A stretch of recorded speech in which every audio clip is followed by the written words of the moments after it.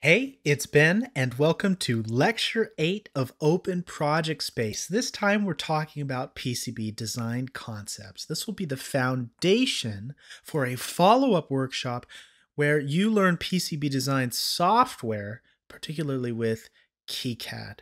But for now, let's focus on those basic concepts that are going to help you understand PCB design later on. Of course, I would start with an introduction to PCBs. What are PCBs? Well, a printed circuit board, or PCB, is an electronic assembly that uses copper conductors to connect components. So relative to something you would use to prototype, like a breadboard, this is more of a permanent structural support to electronic components. So in this photo reference on the right, you'd see the PCB, that's in green, and components are soldered to that. It's a much more permanent way to arrange components compared to, say, a breadboard. And this is made from alternating layers of conductive, and this is usually copper, so conductive and insulating materials. And we'll talk about this a little bit more later. So how are components connected to the board? Well, we have pads. They're exposed copper surfaces which we connect the leads of the electronic components to. And of course, when we connect the leads, we do so by soldering the leads to the pads. Now, some pads are designed for surface-mounted or SMD leads. If you remember from several lectures back on integrated circuits, we talked about different packaging for components. There's surface-mounted and through-hole. The distinctive factor being through-hole leads go through the PCB. This is a drilled hole with an exposed copper surface pad that you would solder a through-hole lead to, whereas the surface-mounted pads are just on the surface of the PCB. A component's leads would be soldered to this. It wouldn't go through the board, however. So we have SMD pads and through-hole or THT pads. So how does current get from one pad to the next? Well, traces or copper tracks connect these pads. So you can see here that underneath this green layer, which we're going to call the solder mask, we actually have these lines which connect the different pads. These lines are those traces I'm referring to here. We also have vias. How do we get from one layer of the PCB to the next? Because remember earlier I said a PCB is made of multiple conductive and insulating layers. So if we have multiple conductive or copper layers, how do we get from one copper layer to the next? Because we can put traces on each of these copper layers. Well, we do so through vias. Vias are conductive holes drilled into the board, which can connect those different copper layers. Now, we have different types of vias, and we could observe them through this cross-sectional view of a PCB. Now bear with me, it's a little bit more abstract. So we have those alternating copper and insulation layers, right? Each copper layer might have different traces. How do we connect those different layers? Again, through vias. We have the through-hole via. This would be a type of via which is drilled from the top layer of a PCB to the bottom conductive layer of the PCB. So top conductive layer, top copper layer to the bottom copper layer. We have blind vias. These are drilled between two internal layers. So if we had this internal copper layer and this other internal copper layer, we could connect the two by using a blind via. And lastly, of the three common via types we're going to explore, we have the buried via. This is drilled and plated just like the rest from the outside layer, either top or bottom, from the outside copper layer to an internal layer. It's a buried via. And of course, somebody might ask, if a via travels through multiple copper layers, how does it prevent itself from connecting to those copper layers which it passes through but does not connect to? That's pretty simple. We just have a void that we leave around the via where there is no conductive material, and that prevents the via from connecting to any nearby traces as it passes through a copper layer which is not meant to connect. So for example, in this through-hole via, which I've been pointing to, it connects from the top through 2 layers to the bottom copper layer, but it does not connect to these 2 internal layers. As you can see, a void, this white gap, has been left in between the via and the copper traces. We have planes.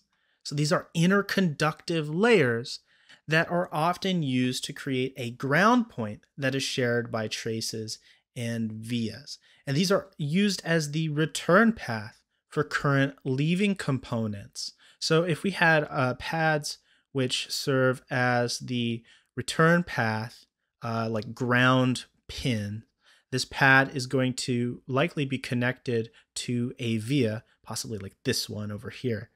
And this via is going to go straight to a plane within the PCB that is strictly this ground plane. And the plane is that large area of copper, like the entire layer just serves as one single ground point. We also have fills. Fills are large areas of copper used for the same purpose as planes, but instead of being its own layer, it can be integrated into the same layer as traces. Moving on, we're going to talk about PCB layers. Now understand, a lot of our conversation in this lecture will just be about really high-level concepts. The excitement and also the danger of talking about PCBs here is that every topic quickly leads into something far more complex. So we're going to stay as high level and abstract as we can so you can take away the most important ideas from this topic as you go and explore PCB design through KiCad. Of course, when you're making your first PCB, you're not going to have to give all these complex considerations that one might when they're making a more complex PCB for a more sophisticated system. All right, so the PCB stack-up is the arrangement of those alternating copper and insulating PCB layers. So most PCBs will have multiple of the following layers. Of course, we have those copper layers, but they can be distinguished as signal or routing layers or ground and power plane layers. Then we have those insulation layers. Those might be core layers or prepreg layers. And we'll talk about each of these in greater detail. And lastly, you will usually see solder mask layers and silkscreen layers in your PCB. So let's take a look at the stack up for an example 4-layer PCB. So when I say 4-layer, the 4 refers to 4 copper layers within the PCB. So any X layer PCB contains X layer of copper, contains X copper layers. So if I had a 2-layer PCB, that would be 2 copper layers.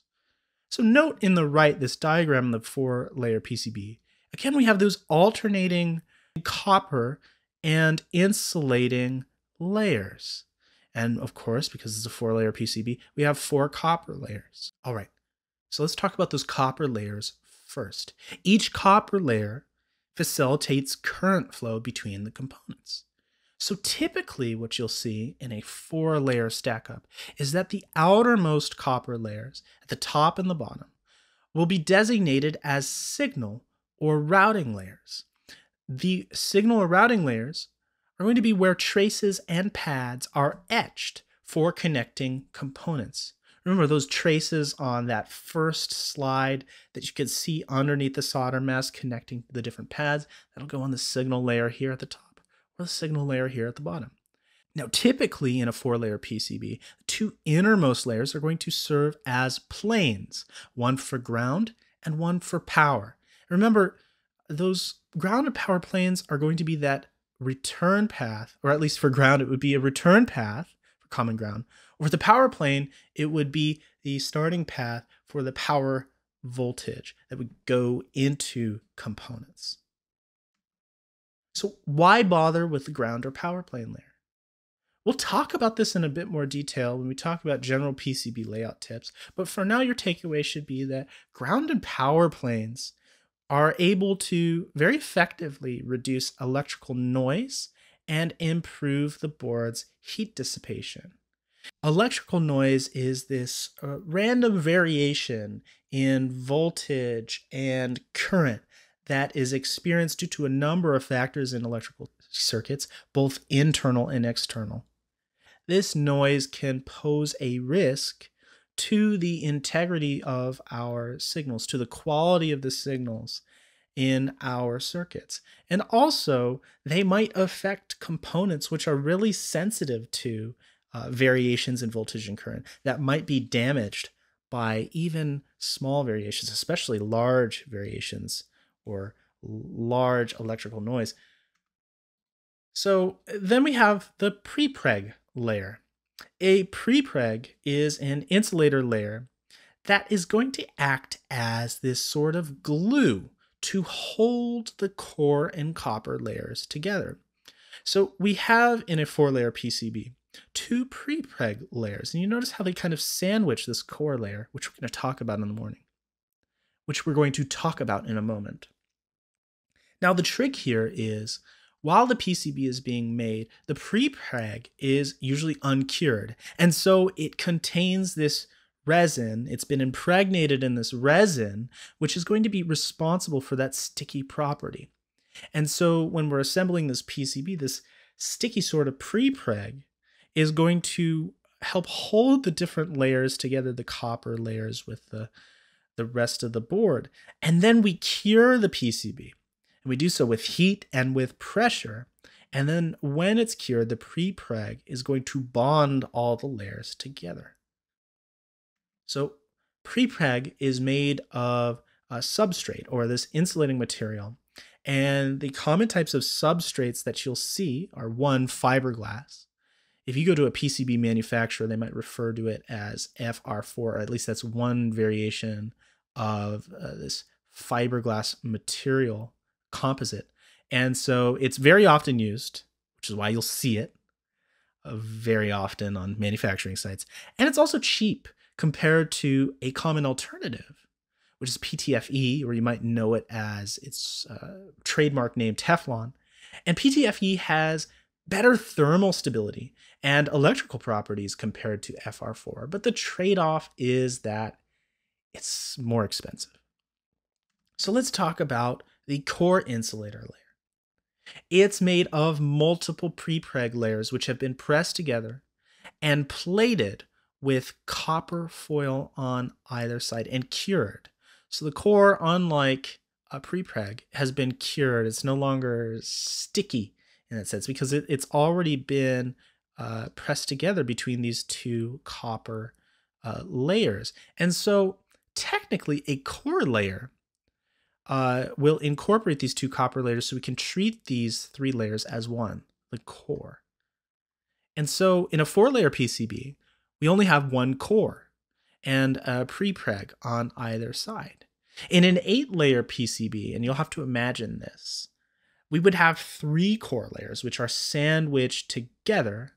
Each core layer would have copper foil on either side, so that produces 6 copper layers, and then they would be sandwiched between 4 prepreg layers. So those remaining 2 copper layers that we're looking for would be the outermost layers of that 8-layer PCB.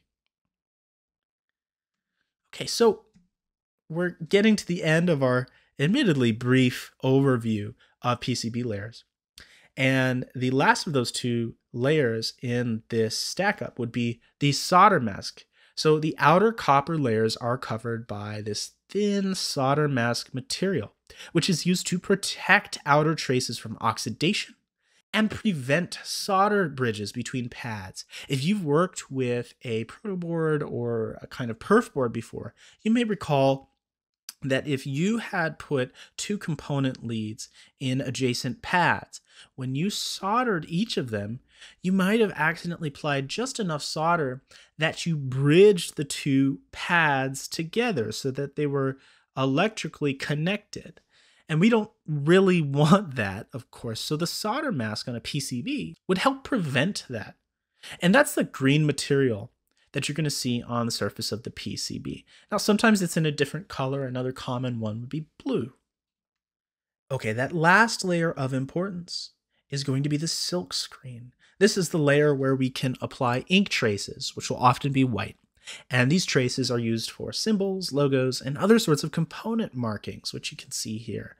Symbol marking for this diode, symbol marking for these capacitor components, for this component here.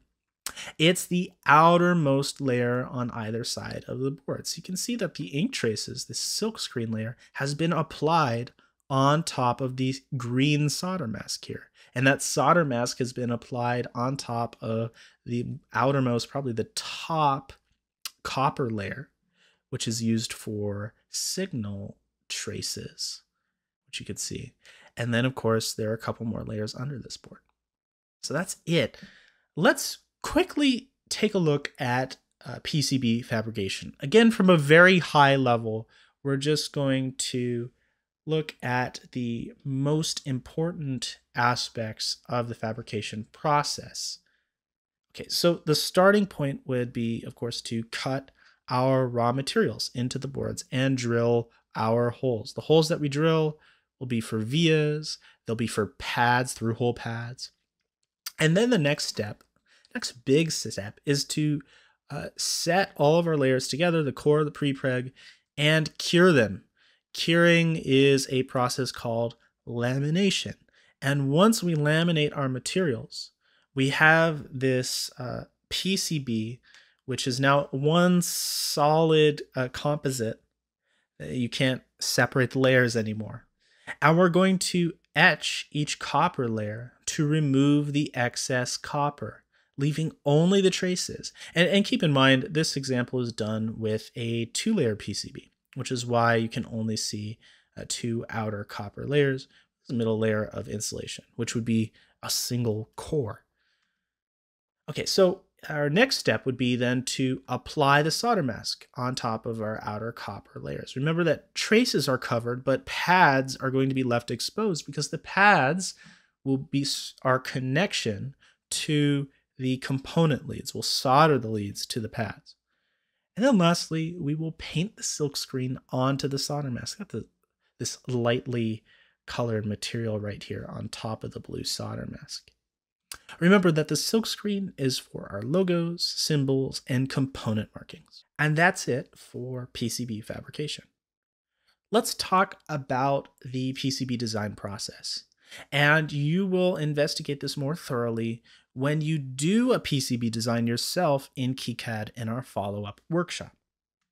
So the first step of any PCB design would be to identify the components and circuit diagrams that you would use. Usually when you design a PCB, you have a project in mind. You know the components that you'll probably use. You'll know the schematics that you'll have to reference. And ideally, you've prototyped this design in some way. The next step would be schematic capture. This is where CAD software starts to come in. You're going to use CAD, computer-aided design, to create digital schematics from the circuit diagrams which you have sourced. And these digital schematics will likely be done with a tool like KiCad because it has schematic capture tools. And schematic capture as a software falls into this category of tools that you'll see called electronic design automation, or EDA. This could be for schematic capture. EDA is also for simulation and tools generally in the domain of, well, electronic design. That third step, after you've created your digital schematic, would be to start laying out the real PCB. And so you'll do physical component placement in your EDA tool for PCB layout, and you will route traces. Now, when you arrange the components on the PCB, you have to consider the placement very carefully and consider in order of priority the shape of the board, the connector locations. Let's say you have connectors for external, like an external power supply. And so you're connecting wires to the board. Obviously, the connectors shouldn't be placed willy-nilly in the middle of the board.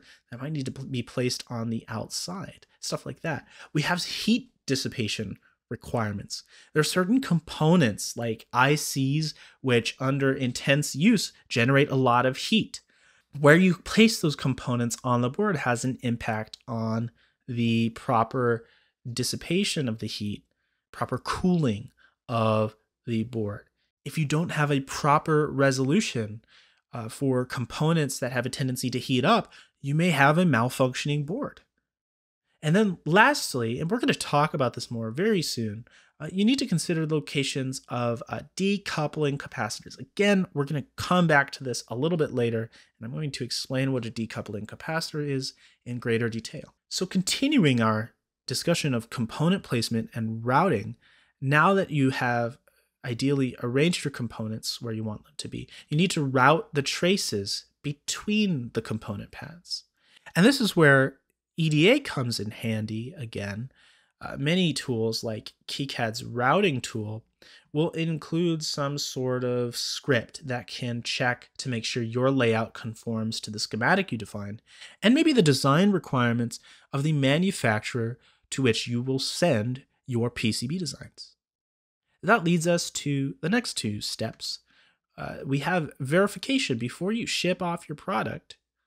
You want to use your design rules checking tools to make sure your components are properly connected, that your traces are correctly routed, and that your manufacturer's design rules are met. Then you want to generate the manufacturing files. The EDA software that you used, probably KiCad for PCB design, because that's what we'll be using in Open Project Space. That's going to create the files which you will share with the manufacturer. And these files are going to be used by machines for automated PCB fabrication. And so, of course, the last step, after you've generated the PCB fab files, would be to fabricate the PCB. You've sent those files off to the manufacturer. They're going to build your PCB, and then they'll send it back to you. So here's some popular PCB EDA tools. We have Altium and Autodesk Eagle. Altium is frequently used in the professional world. And on the other end of the spectrum here, you would have KiCad EDA. And the reason why we use KiCad is because it's open source and free, and it is a rather robust schematic capture and PCB design tool at that. So you've used a PCB EDA software to go and design your PCB. You've generated your manufacturing files. Now it's time to send it off to a manufacturer. Where do you go? Well, here are two common options. There's JLC PCB. They can make inexpensive 2-layer FR4 boards, which for hobbyists, this is about all you need. And it has fast manufacturing and shipping. Now, alternatively, you might use PCBWay. You might have more precise design requirements because your project, your PCB, is more complex. These design requirements might demand smaller traces or vias. They might demand more advanced manufacturing options. If you need this, you go to PCBWay. Now, it's going to be more expensive, but if your project demands it, then it demands it. Now that we've talked about manufacturers, let's move on to our final section, where we just discuss some tips for PCB layout.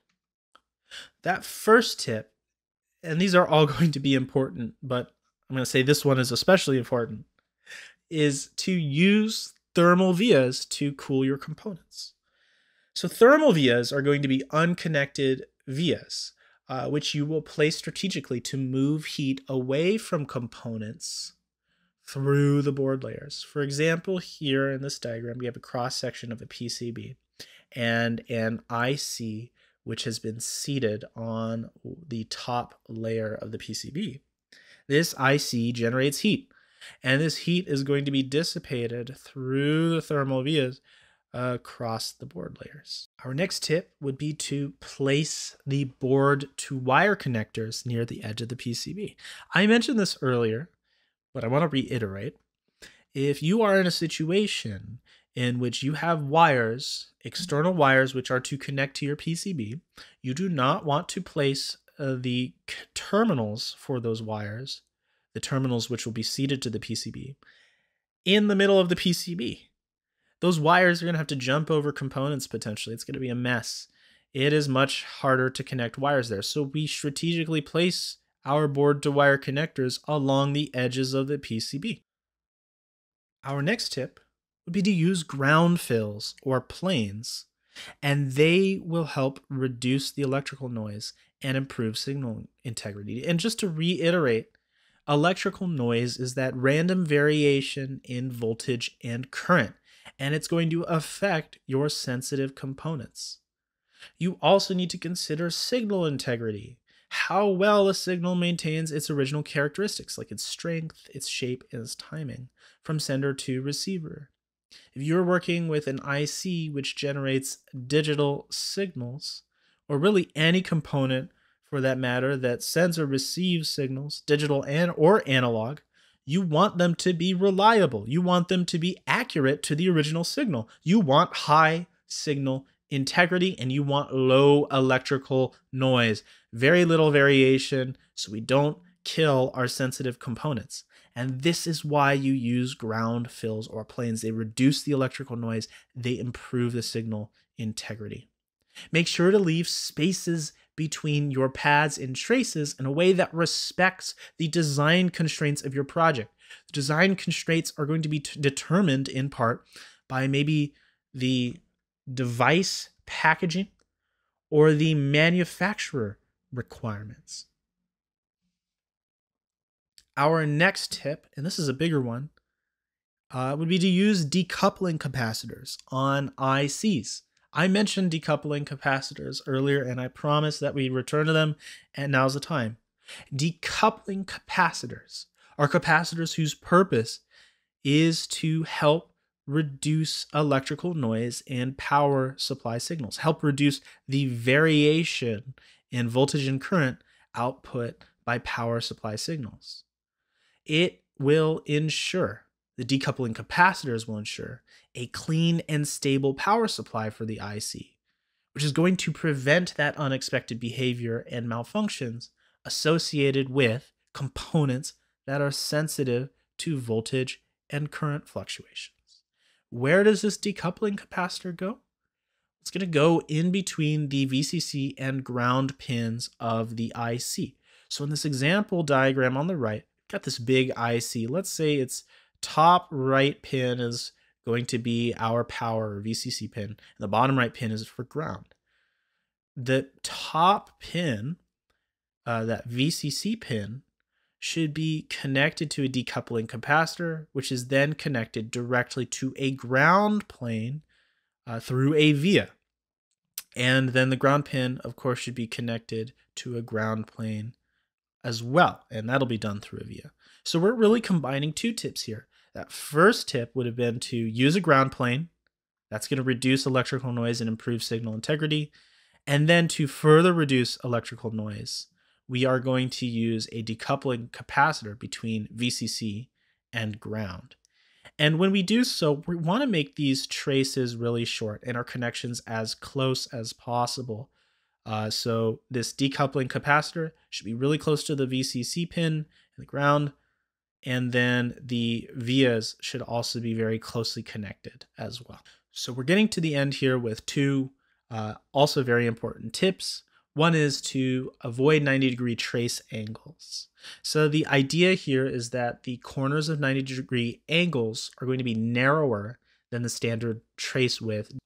And we want traces to be consistent widths. And part of this I will explain through the next tip. So instead of using 90-degree trace angles, we should strive for our 45-degree angles, our 135-degree angles instead. Stuff like this. Okay, so our last tip, an important tip, is really to carefully consider the width of your traces. Specifically, when you are using power or ground traces, you need to widen them. Widening the traces is going to reduce this resistive nature to the trace. And when you reduce this resistivity, this impedance, it's going to help reduce the heat buildup from high current. It's going to improve the power signal integrity. And so it's going to produce a more reliable circuit overall. Now, signal traces, which are low current, so you're not as likely to have this heat buildup issue. The signal traces, which are low current, can be narrower. So again, carefully consider what a trace is going to be used for. If it's going to be used for a high current application, then the trace needs to be wider. If the trace is too narrow and you put too much current through it, the heat buildup is going to be so great that you might blow up the trace. The trace might actually catch fire. I have seen it before. So be very careful there. And as to the specifics on each of these tips, like how wide should a trace be? What value capacitor should I use for decoupling? This is really something that you are going to determine on your own for your more complex projects. Because when we cover PCB design with KiCad in our follow-up workshop, we are not going to have to worry as much about these properties because we're building a circuit which is not too sensitive to these issues. But eventually it will. And eventually you will gain an understanding, a stronger understanding of PCB design through future projects of your own, through trial and error, and through more informed decision making from further explanation of resources online. And then all of these tips, all of these concepts will not only become far more relevant, but you will know a lot more about them.